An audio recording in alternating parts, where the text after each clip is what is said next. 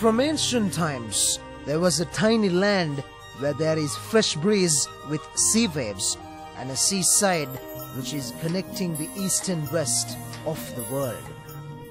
It's none other than the most beautiful emerald island of Sri Lanka, known as the Pearl of the Indian Ocean.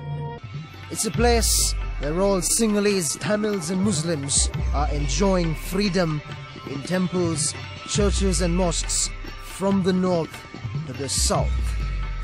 It's a land where rivers are overflowing from mountain peaks and joining the Indian Ocean, which reveals the sovereignty of the soil.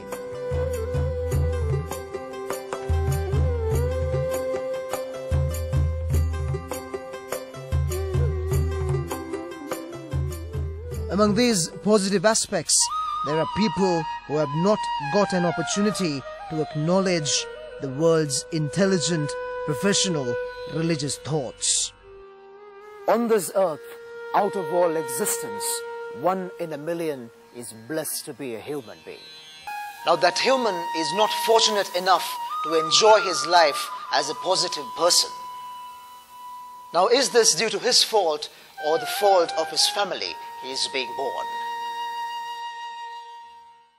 During this period, the Mithuru Mithuro movement came up with a novel idea which was spread among the teenagers to get rid of this menace.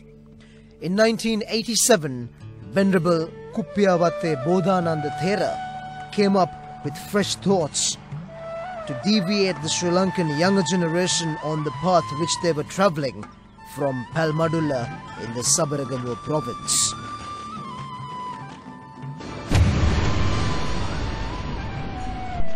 Now we are here at the fascinating peak on a mountain in Wilhene in Palmadulla. The environment of Kiribadgala and Kuttapite mountain is the birthplace of the Mithuru Mithuro movement, which made a revolution in Sri Lanka's history. He pulled out a novel idea which starts to change the minds of teenagers and everyone within a short period. Day by day, the teenagers who were addicted to drugs and alcohol revealed from it by the thoughts of this movement, where it was easy to get through to the people as the society was so calm and quiet.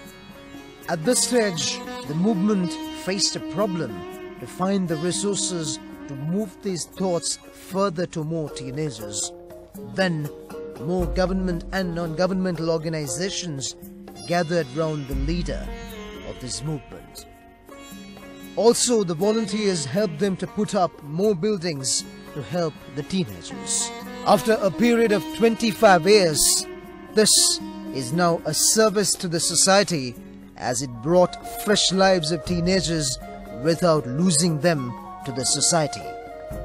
In the beginning, there was only 1 building for rehabilitation, but now there are 10 buildings where 500 people can be accommodated at once for rehabilitation.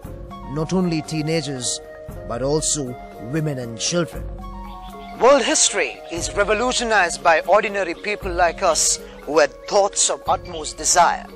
These youngsters will be the personalities who change and beautify their world in the future. It's our time to be a part of this movement to build a nation more clear in thoughts to make a better place.